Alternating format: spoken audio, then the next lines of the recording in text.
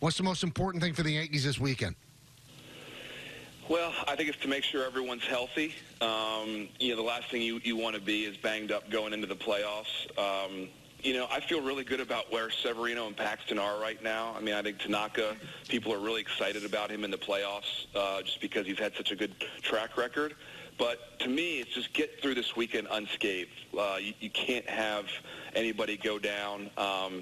You're probably not going to catch the Astros, right? So don't push guys. If someone's banged up, if someone's got a sore groin or sore shoulder or whatever, let them rest a little bit and get ready for October. Do players think about home field? Because, it's not like Houston ran away with this. The Yankees have not played well. So was that just not on their mind about trying to catch Houston and getting home field?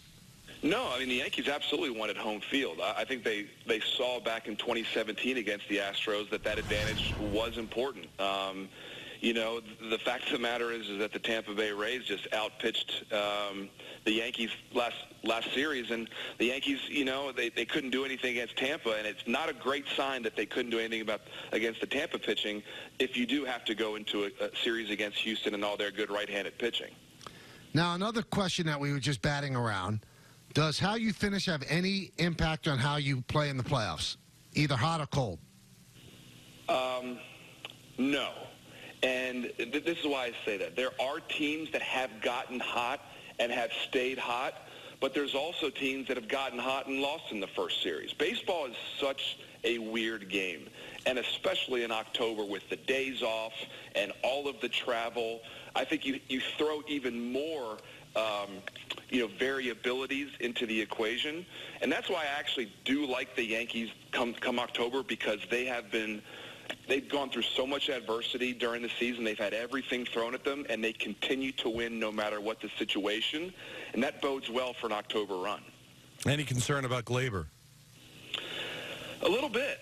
I mean, guys, this is a really long season, and I played a long time, and whether it was me or other guys I played with or played against, sometimes the guy that you see in the middle of the year in July, August, he's beat up going into September, October.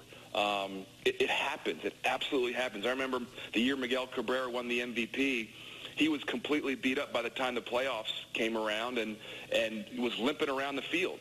You do not want that to happen if you're the Yankees. That's why I say this weekend.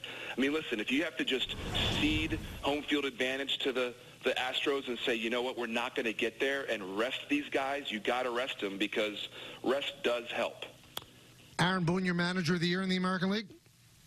He's mine, but I think Rocco Baldelli is going to get a whole lot of votes. And I think there's also a bunch of writers, these guys that are going to be voting for this, that are going to look at the Yankees payroll and say, I don't care how many guys they had injured.